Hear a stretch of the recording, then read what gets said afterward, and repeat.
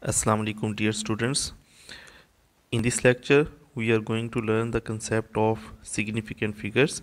Before moving to the exercise 3b, this is one of the most important concept that we must learn to solve that exercise.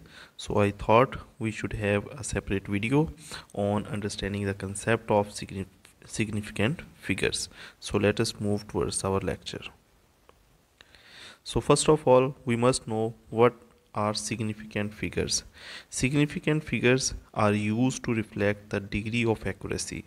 A number is more accurate when it is given to a greater number of significant figures.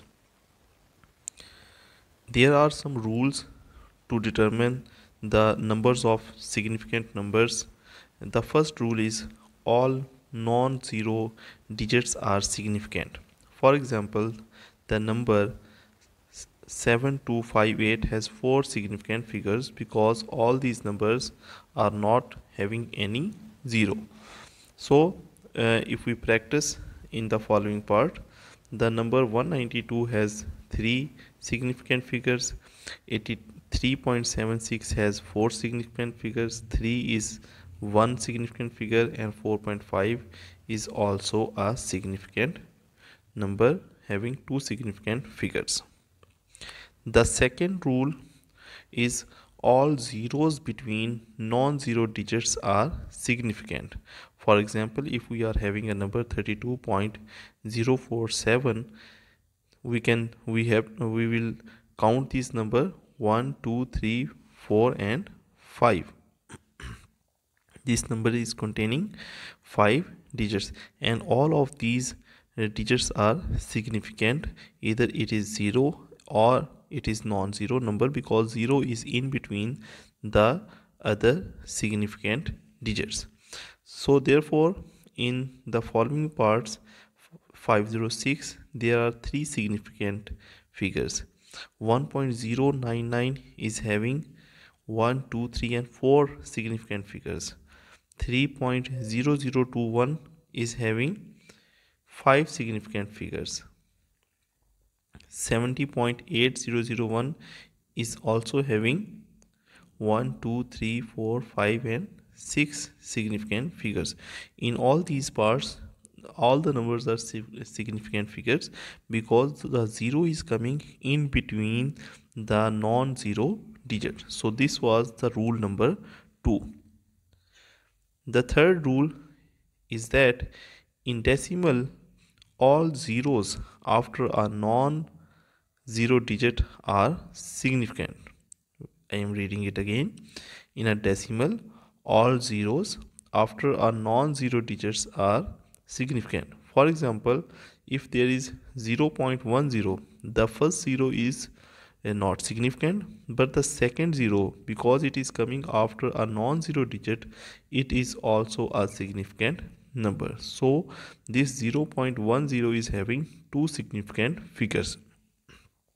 Similarly, 0.500 is having 3 significant figures because the 2 zeros are coming after a non-zero digit. In the C part, 41.0320 is having 1, 2, 3, 4, 5 and 6 numbers, and all of these numbers are significant figures because the first 0 is coming in between the non-zero digits and the last 0 is coming after the decimal. So all of the digits are the significant numbers. In the D part again, 6.090, there are 4 digits and 4 of them are significant because the first 0 is in between the non-zero significant numbers and the last 0 is after the decimal number. So as per the rule number 2 and 3, all of the digits are significant numbers.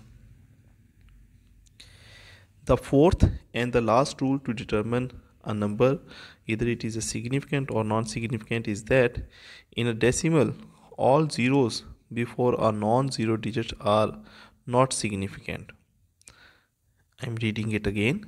In a decimal, all zero before a non-zero digits are not significant, like 0.021, because this 0 is before the non-zero digit, therefore it is not a significant number. In this case, there are only two significant numbers, 2 and 1. Similarly, in the second part 0.603, there are three significant digits. In the C part, there are again three significant figures, 1, 7 and 3. The 0 before the non-significant digits are non-significant. And in the D part 0.1090, again we are having four significant digits.